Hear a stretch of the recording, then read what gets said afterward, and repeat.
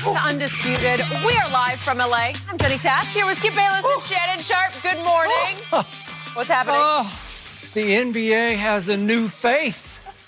Move over, LeBron. Your history. Don't do that.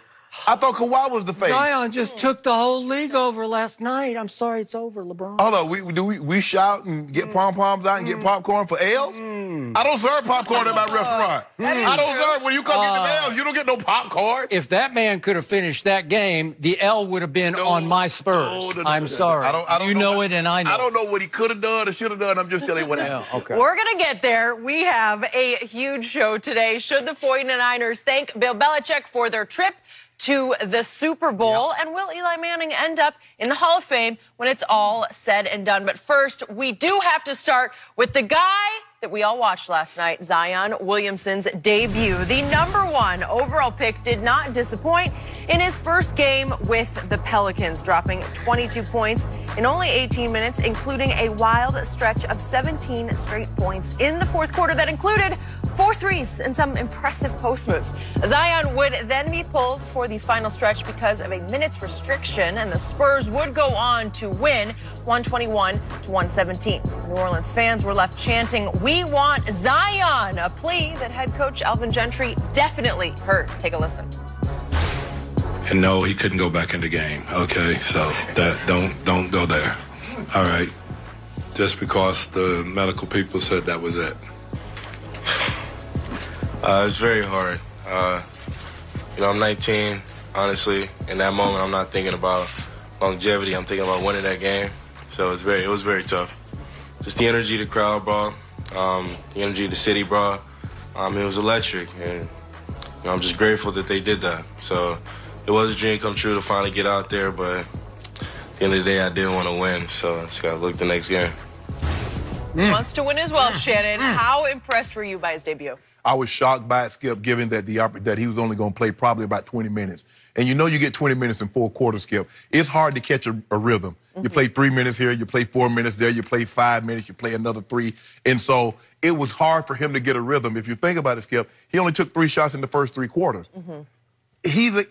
Sports are about rhythm. And you hear guys talk about it all the time. I got a rhythm early, I got going early, and everything flowed after that. And so he wasn't in a rhythm. And then the start of the fourth, all of a sudden, he found that rhythm. And so I was shocked, Skip. I think my stat line was like 10. I thought he'd have 10 points, 6 rebounds, 2 dunks, 2 blocks. So I was shocked with how well he played and the amount of time that he played. But I think the most shocking things were the threes, Skip. We never saw this at Duke. Now, moving forward, I'm not so sure they're going to let him have shoot-around open threes. I think the guys will probably – I'm not saying you got to guard him like Steph Curry and Kevin Durant or Klay Thompson, but it's hard for me to imagine that guys are going to leave him 7, 8, 9, 10 feet open to shoot a 3 like he's shooting in shoot-around. But I was surprised. What I wasn't surprised to see, Skip, is that he's going to get those effort plays. A loose ball around the basket, he's going to grab that and go back up so quick. He missed one. I mean, he can bounce. He can leave the floor, miss a shot, come down, back up again as good as anybody, as quick as anybody that I've ever seen. So I wasn't surprised. They throw him a lob, Skip. He's over the top of everybody. That didn't surprise me. Him getting a ball in a close, restricted area, quick move to the basket, that didn't surprise me. The threes surprised me in how they came, considering that he was not in a rhythm early. So I'm not going to overreact. Now, this is not Steph Curry or Kevin Durant or Klay Thompson shooting threes. Let's not overreact. This is not going to be a big part of his ball game. But what he did show, if you leave me open by 5, 6, 8 feet, I'm going to shoot this shot. It's going to kind of be like LeBron, Skip. What did he do? Play off him until he can consistently make it. Well, that's what they're going to do with this kid here, Zion. But I was impressed. It's hard not to be impressed. To get 17 points, straight points, in that little bit of time when you don't have a rhythm, just goes to show you once he gets his legs more up under him, he gets his wind more up under him, and he gets to playing in that type of a setting, yeah, he can be, Skip, I never questioned the guy's ability. You know what I questioned. And last night was probably a sample, a very small sample of what this young man is capable of. My turn. Yes. I wasn't just surprised by what happened in the fourth quarter. I was all time shocked. I'm not sure I've ever seen anything quite like what I witnessed in a 3-minute span of the fourth quarter of that game last night. Because through 3 quarters, to your point, Zion Williamson had been a literally huge disappointment. He was. Yeah. He had been 285 pounds, and I'm probably being generous there on the low end. He had been 285 pounds of letdown. I was so disappointed that I wanted to turn it off, but I knew I had to hang in because I thought maybe Alvin and the medical people would give him one last little run in the fourth quarter of a game that was completely out of hand at that point, thanks mostly to the Pelicans, who weren't quite ready for that primetime game, because the game for the rest of the Pelicans felt to them like it was a playoff game because the whole NBA world had tuned in to watch them. Correct. And they weren't quite yet up to that task because they've been on a little bit of a roll here lately, and my Spurs were rolling over them. So what did I see through 3 quarters? I saw Zion. I saw him be out of sync, maybe a little bit out of shape. Looked a little lost. I saw tentative. I saw little confidence. I saw joy less from a kid who's always so joyful when he plays. Correct. And Alvin said in his interview in game, God, he's just playing so conservatively. I'm trying to get him out of that. Right. And I'm thinking 5 points with 4 ugly turnovers through 3 quarters, not much of a start. And so I had already tweeted, we're just going to have to be patient. Nope, no. Then that happened. I haven't seen an explosion like that, and you'll say I'm exaggerating, but I'm not. This is from my heart. I haven't seen an explosion like that in 3 minutes since MJ and Kobe were in their primes, and I'll tell you why. This is a 3-minute domination that features inside as well as outside. Remember, Klay Thompson holds the all-time one-quarter NBA record. He scored somehow 37 points in a quarter back in 2015 against Sacramento at Golden State. Yet, what was that? It was all catch-and-shoot, heat-check three-point shots that are extraordinary, where you just say, that's impossible. Right. But it's just, pew, pew, pew, pew, pew, right? Yep. This was both ways, inside and outside.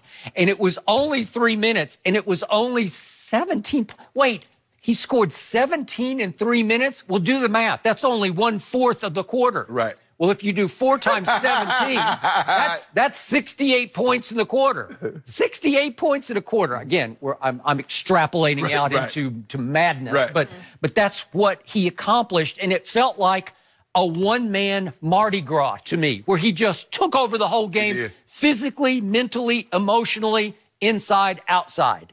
And it felt like he took the Rookie of the Year lead in 3 minutes. That's what, and I know Ja has been extraordinary. I love Ja. You love Ja. But this was a whole nother level from Ja Morant. This was, wait a second, this is a display, as you know, of power and finesse, of just extreme explosion and athleticism and touch. And veteran vision, because he's got veteran. He's got, remember, he played point guard in high school. So he's got veteran vision, and he's still got, once he got into the rhythm and the flow, he's got this childlike energy and joy and desire to play, where it's just explosive desire, like a little kid with a new toy. Well, last night was a kid with a new toy because, remember, the whole world was watching him. And what I loved about him at Duke and I loved about him last night, did he shrink in the moment? Well, I thought for 3 quarters, maybe he was shrinking. Guess what? He is at his greatest when the lights get brightest. And all of a sudden, we looked up, and the Spurs had gone from 15 up to 1 down. When he left the game, they're up a point. How did you do that? The Spurs aren't great this year. Obviously, they're just sort of fighting for the 8th spot like the Pelicans are about to fight for the 8th spot. I think the Pelicans will wind up in the 8th spot. But the point was that the Spurs are pretty good, and he rendered them a bunch of little kids. That's what they look like, just ragdolled all over the place. And if we could go to the play that first caught my eye, this started the explosion.